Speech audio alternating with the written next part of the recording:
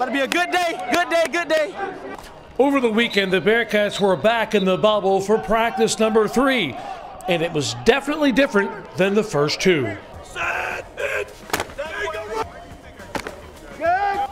That first day comes around where we put on pads, it's go time, and people mean business. There's hard hits, and without shoulder pads, that's not football. So I mean, we put on our shoulder pads, and it's time to hit, and it's time to go to work. It's the first day hitting. We get the pads on, see who's scared, see who's not, see what you're made of, and good chance for some guys to release some built-up energy against each other. Alex Chisholm definitely had some built-up energy. After all, he sat out last year with an injury.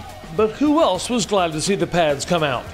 I'm pretty sure the offensive line is more anxious because when we don't have pads on, the defensive line try to get in a position more than we do, but offensive line was pretty hungry today. It looked like everybody was hungry and ready to get back to hitting. But do guys act differently when the full pads are put on? You know, you can tell who's who on the team. I'm not going to say who's soft, who's not, because, you know, everybody got an edge to them. If you want to be on this team, you got to have some type of edge. But you can tell who start quiet down when the pads come on, or who start talking more. You can tell who want to hit and who don't want to hit. Yeah, that's true. Not don't want to hit, but hit when they have to. That little altercation with him and Bond, they wanted to hit each other. Yeah, and Tubb do a great job by us not really actually going 100 miles collision. He let us get used to it, he let us get a feel back. So he know when we're going to scrimmage, we're going to go full speed, but when we're not scrimmaging, we're going to just try to stay healthy. Yeah, got to learn how to practice when we got pads on too.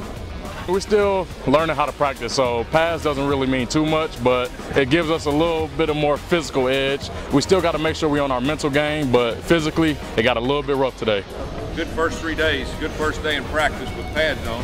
We just got to learn how to practice in spring, especially in spring with pads on, because we need everybody out here every day. We've got 12 practice days left, but mentally, we got to stay in it.